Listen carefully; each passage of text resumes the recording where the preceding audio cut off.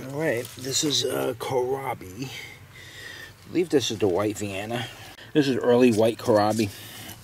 Unfortunately,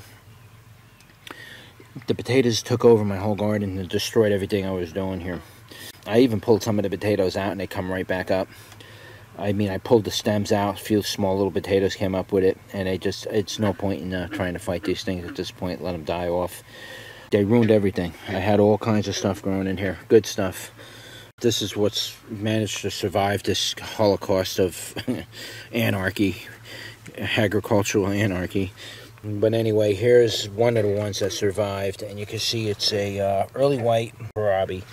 Hopefully I can get a good head out of that thing by the end of the year. I have a couple of those. I have some purple, I have some blue Kohlrabi, actually.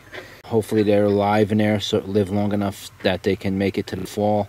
And I can cut down these potato plants and get rid of them. And these potatoes and tomatoes. They're all volunteers. They all came up on their own.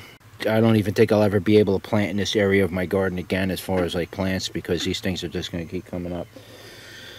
So, I don't know what to say about the Kohlrabi, but yeah, it's an image of it.